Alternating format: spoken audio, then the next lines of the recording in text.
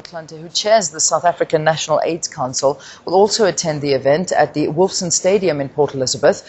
Over 5 million people are living with HIV in South Africa, which has the highest number of people that are HIV positive in the world.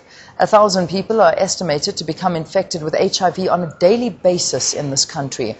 About 17,000 South Africans die annually of the pandemic.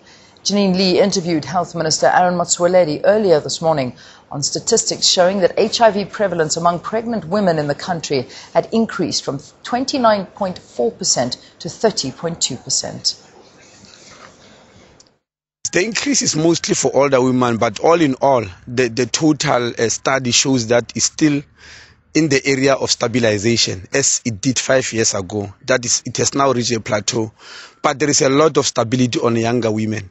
We think we have got two theories about what we have noticed. Firstly, that because those are the women who are on ARVs, it might be that our ARV program is starting to catch up, because prevalence measures the number of women who are, the number of people who are positive at any one time. And if they live longer on ARVs, and we've got evidence that mortality, by the way, from HIV is starting to drop.